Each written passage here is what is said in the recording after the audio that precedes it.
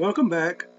This series of lessons is covering the application layer of the TCP/IP model as part of our course Networks and Distributed Systems, based on the text by Jim Couros and Keith Ross, Computer Networking: A Top-Down Approach.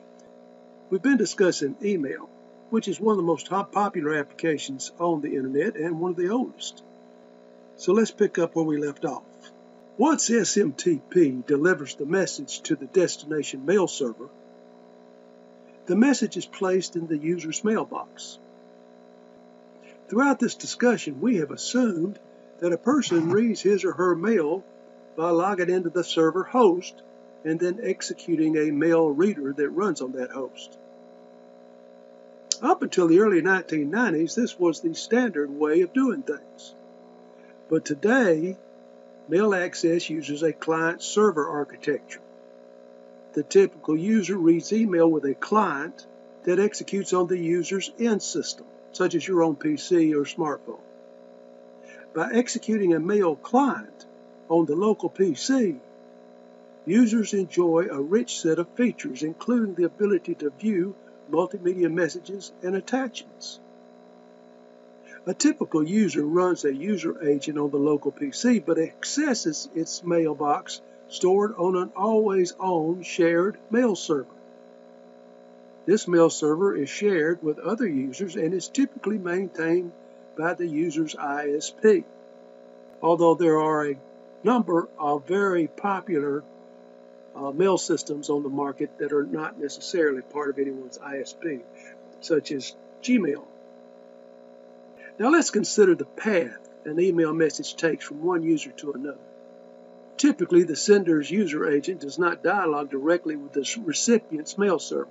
Instead, the sender's user agent uses SMTP to push the email message into his or her mail server. And then that mail server uses SMTP as an SMTP client to relay that email message to the destination mail server. Why the two-step procedure? Primarily because without relaying through the sender's mail server, the sender's user agent doesn't have any recourse to an unreachable destination mail server. By having first deposited the email in the user's own mailbox, any mail server can repeatedly try to send the message, say every 30 minutes, until the destination mail server becomes operational. The SMTP RFC defines how SMTP commands can be used to relay a message across multiple SMTP servers. How does the recipient running a user agent on his local PC obtain his messages, which are sitting in a mail server within the ISP? Note that the user agent can't use SMTP to obtain the messages because obtaining the messages is a pull operation, whereas SMTP is a push protocol. The puzzle is completed by introducing a special mail access protocol that transfers messages from Bob's mail server to his local PC. There are several currently popular mail access protocols, including Post Office Protocol version 3, normally referred to as a POP3, and Internet Mail Access Protocol, usually referred to as IMAP, and HTTP. POP3 is an extremely simple mail access protocol. Because the protocol is so simple, its functionality is pretty limited. POP3 begins when the user agent, the client, opens a TCP connection to the mail server on port 110. Now you notice we keep going from port to port to port. These are different connections on a physical device that direct the message to the appropriate server. In the case of HTTP, it was port 80. In the case of FTP, it was port 20. And now we find that with POP3, it's port 110. With the TCP connection established, POP3 progresses through these three phases: authorization, transaction, and update. During the first phase, authorization, the user agent sends a username and password in the clear to authenticate the user. During the second phase, transaction, the user agent retrieves messages. Also during this phase, the user agent can mark messages for deletion, remove deletion marks, and obtain mail statistics. The third phase, update, occurs after the client has issued the quit command ending the POP3 session. At this time, the mail server deletes the messages that were marked for deletion. In a POP3 transaction, the user agent issues commands, and the server responds to each command with a reply.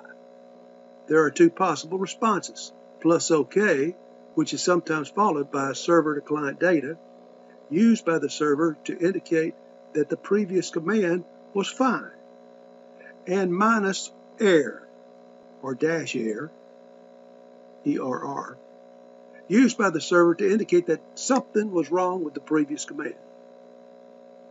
The authorization phase has two principal commands, user, username, and password, sort of like FTP, right?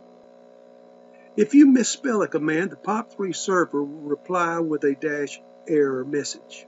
In the transaction phase, a user agent using POP3 can often be configured by the user to download and delete, or to download and keep. The sequence of commands issued by a POP3 user agent depends on which of these two modes the user agent is operating in. In the download-delete mode, the user agent will issue the list, retr, and del commands. All look like FTP, right? The user agent first asks the mail server to list the size of each of the stored messages. The user agent then retrieves and deletes each message from the server. Note that after the authorization phase, the user agent employed only 4 commands: list, retrieve, delete, and quit, although all of those are abbreviated, except for list and quit. After processing the quit command, the POP3 server enters the update phase and removes messages 1 and 2 from the mailbox. A problem with this download and delete mode is that the recipient may be nomadic and may want to access his mail messages from multiple machines, like yours truly. The download-delete mode partitions the user's mail messages over these 3 machines. In particular, if the user first reads a message on his office PC, he will not be able to reread that message from his portable at home later in the evening. In the download and keep mode, the user agent leaves the messages on the mail server after downloading them. In this case, Bob can reread messages from different machines. He can access a message from work, and he can access it again in a week from home. During a POP3 session between a user agent and the mail server, the POP3 server maintains some state information. It keeps track of which user messages have been marked deleted. However, the POP3 server does not carry state information across POP3 sessions. This lack of state information across sessions greatly simplifies the implementation of a POP3 server. With POP3 access, once the user has downloaded his or her messages to the local machine, he or she can create mail folders and move the downloaded messages into those folders. The user can then delete messages, move messages across folders, and search for messages by sender name or subject. But this paradigm, folders and messages in the local machine, poses a problem for the nomadic user, who would prefer to maintain a folder hierarchy on a remote server that can be accessed from any computer. This is not possible with POP3. The POP3 protocol does not provide any means for a user to create remote folders and assign messages to the folders. The POP3 protocol does not provide any means for a user to create remote folders and assign messages to remote folders.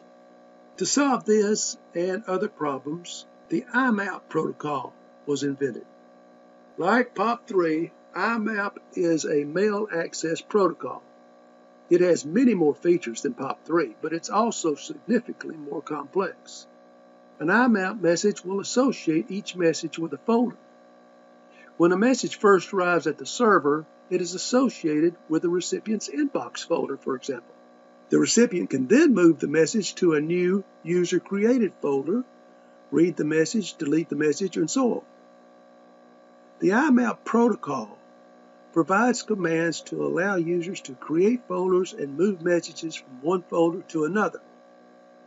IMAP also provides commands that allow users to search remote folders for messages matching specific criteria.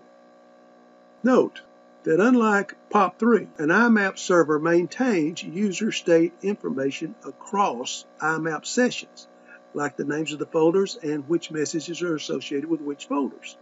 Another important feature of IMAP is that it has commands to permit a user agent to obtain components of messages. For example, a user agent can obtain just the message header of a message and just one part of a multi-part MIME message. This feature is useful when there is low bandwidth between the user agent and its mail server. With low bandwidth connection, the user may not want to download all of the messages in its mailbox, particularly avoiding long messages that might contain, for example, an audio or a video clip. More and more users today are sending and accessing their email through their web browsers. Hotmail introduced web-based access in the mid-1990s. Now web-based email is also provided by Google, Yahoo. Yahoo is an AT&T company, as well as just about every other major university and corporation. With this service, the user agent is an ordinary web browser, and the user communicates with its remote mailbox via HTTP. When a recipient such as Bob wants to access a message in his mailbox, the email message is sent from Bob's mail server to Bob's browser using the HTTP protocol rather than POP3 or IMAP protocols. Well, that's a lot to chew on for this session, so why don't we take a break now and you kind of review what you're doing, take care of any assignments that you might have, and we will continue later with the next lesson.